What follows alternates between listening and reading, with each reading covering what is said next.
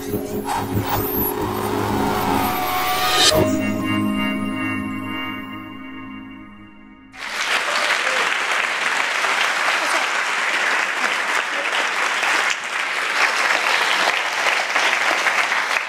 evening. I'm so pleased to be here. I'm so excited.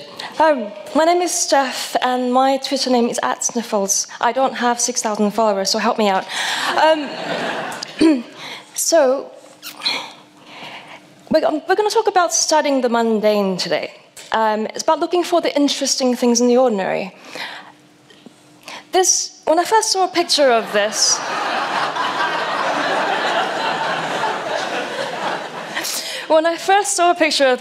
I thought it was a real object, and I was terribly disappointed to find out it was a work of art. Now you can apparently purchase a reproduction of this, but this is called the Coffee Pot for Masochists, and originally by a French artist, Jacques Carelman. It was part of his work, a body of work called Catalogue of Unfindable Things. Now, this is a particular famous coffee pot for all the wrong reasons. Designers love it. It was on the cover of a book called The Design of Everyday Things. Who's heard of that? Just out of curiosity. Okay, so you guys can go to sleep now. Don Norman was one of the first people to talk about use and about designing for being usable, and also, in particular, designing for pleasurable use or non-pleasurable use, just emotional reaction to things. Talking about use or studying use is really strange because it's like me trying to talk about a glass pane when you're looking through at the view. So I figured the best way I can talk about this is to talk about something that's happened recently. How many of you put your phones in your pocket?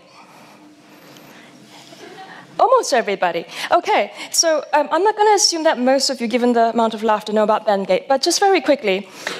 So the iPhone 6 and the iPhone 6 Plus were released on September 19th, and just 3 days afterwards, people were complaining on social media about bent phones, and they were tweeting photos of their phones, something like this. On September 22nd, hashtag Bendgate became the trending topic on Twitter. OMG. These folks at Unbox Therapy, they decided to show a video of the presenter, Lou, bending the phone like this. That caused a lot of uproar and everything.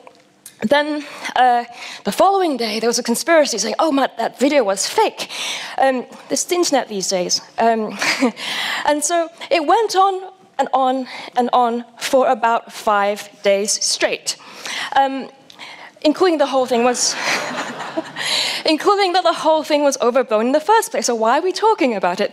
And Apple was saying, look, only 9 people formally complained. It is not a big deal. But what actually I found interesting, despite all the sort of funny headlines and things, is the kind of attitude that we typically have to the person who used something, the user, the consumer, the customer, whatever name you want to call it. I'm going to share with you some choice quotes. Bendgate is your fault, not Apple's. This is the name of the topic of the article. And the quote is, let's get one thing straight. The iPhone 6 Plus photo showing mild to severe bending, wasn't a result of normal everyday use. The next one came from The Guardian, which I found rather condescending. Being thin makes large phones more pocketable. I'm going, huh? And users need to think about the stress and strain in tight pockets as they sit down, regardless of whether they carry them in the back or front pockets. This is what our media writes about. It's exciting. But probably my favorite, I'm sorry, this is the Daily Mail. Yes, I feel dirty too, Hannah.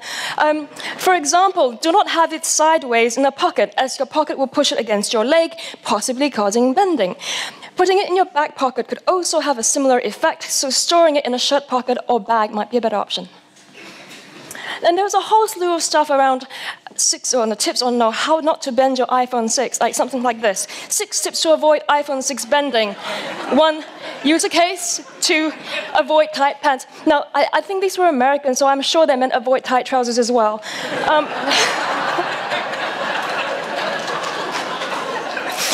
So I want to show you, so 4 days, day 4, of the whole kerfuffle, Apple felt like they had to deal with this from a publicity perspective, so they invited journalists and sort of blogger sorts to a secret testing lab, and showing that they do tests. So I'm going to show you a tiny little clip. This is cut from recode.net.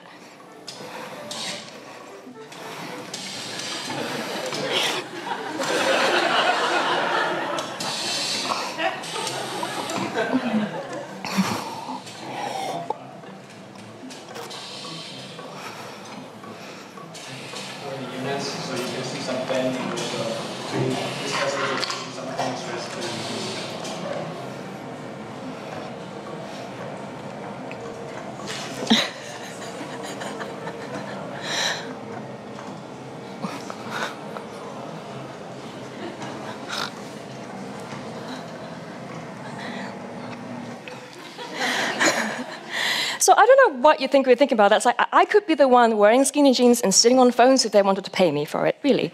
But so this in particular reminded me of a very, very specific moment in the Big Bang Theory all the way back in season 1. So just for your memory, for your recollection. Sure. Okay. How about this? There's this farmer, and he has these chickens, but they won't lay any eggs. So he calls a physicist to help. The physicist then does some calculations, and he says, I have a solution, but it only works for spherical chickens in a vacuum. Right?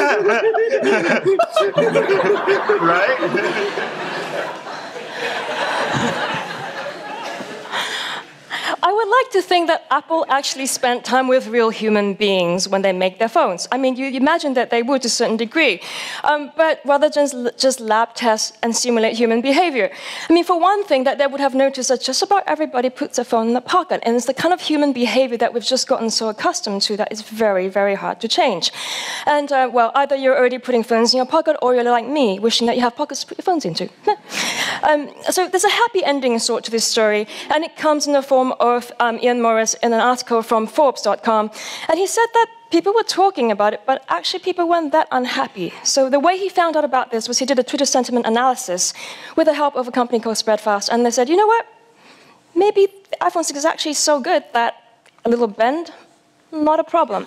But, you know, this is the sort of thing, when you're designing a product, a technology for somebody, can you predict whether this is going to happen or not? And one of the ways that we figured this out is that I could do things like have all of us in a room, like what we've got here now, and say, how do you use your phone? And ask you that question. But that wouldn't be very realistic because you only tell me the things that you remember and the things that you're conscious of, which is useful, but not entirely the whole story. Or I could say, let's go in the room and, well, not quite like that, and see how you use something, and see, you know, what do you do with your phone when you're not talking to somebody? Do you fiddle? Do you not? These are legitimate research methods for what I do and for what people like me do who are interested in human beings and weird things like where you put your phones. But it's not quite enough because real life is entirely messy, and it speaks loads to about how we construct our scientific experiments by listening to and watching what people do in real life. So if you have a little think about what you've done today when you got up of bed in the morning and how you got here this evening, and all the series of little things you've had to do to get here, and all the series of decisions that you have had to make to get here.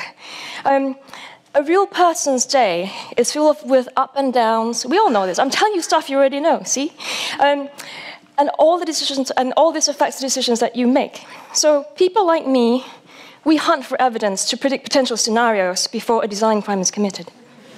Kind of like Tom Cruise, but less sexy. This is the only diagram in the whole thing. There is potential that there is actually structure to what we do. We'll go from understanding things like, how do people live with phones? So that is a very specific question with phones. I mean, obviously, it can get a little more complex than that. And all the way down to, what do you do with your phone when you're not using it? And so there's a whole series of iterative processes that we use, and it is actually strangely scientific. We use hypothesis methods to decide what the questions are, and then find ways to validate or invalidate what we think we do in design.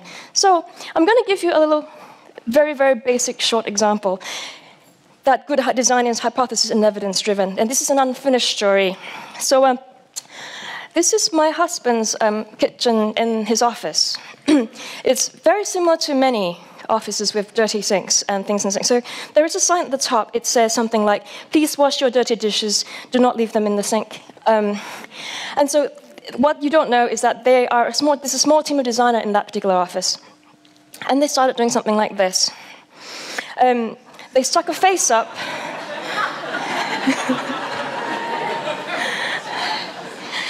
They stuck a face up because there is a cognitive science trick that you can do. If you stick a photo, and statistically this is actually true, if you stick a photo up of someone's face looking at you, you're less likely to do wrong because you feel like morally judged. But it only worked for a week.